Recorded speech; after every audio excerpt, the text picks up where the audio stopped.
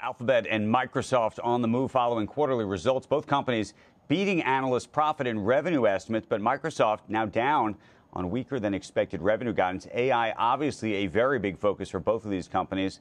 That term was mentioned, are you ready for this, 145 times on yesterday's earnings calls. Joining us right now is Brent Thill, Jefferies equity research analyst. Good morning. If you could buy one or the other, which one do you take? We like Microsoft here for the long term in AI. The stock's going to be off based on the AI tidal wave coming. There's no revenue yet, so everyone got a little ahead of their ski tips on the impact of AI in the short term. But the long term, there's no question they have the best monetization, the best partnerships, some of the best technology, and they've already unveiled the pricing models that you can see that you can start to layer in the model going forward. So revenue growth should, accelerate. You continue to see support for their Azure business.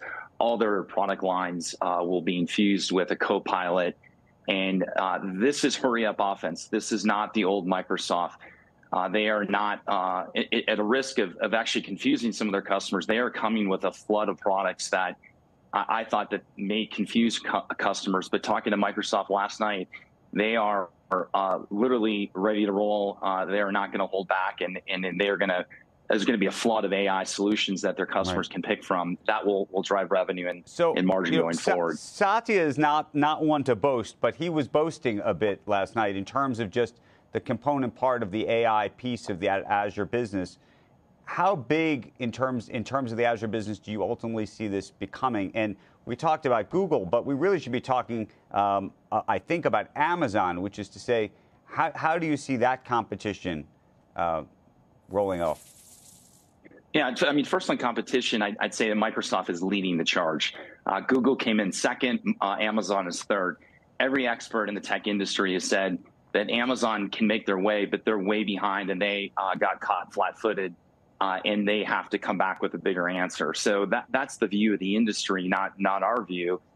So Amazon's got some work to do. They either have to make an acquisition or talk in more detail around their strategy. And I think both Microsoft and Google have done a fantastic job of articulating their message. Amazon's a little bit outside that sphere right now. In terms of how big it could be for Microsoft, all their main pillars are going to have co-pilots. And many have sized this, anywhere just in the Office business, anywhere between $20 to $40 billion of incremental revenue.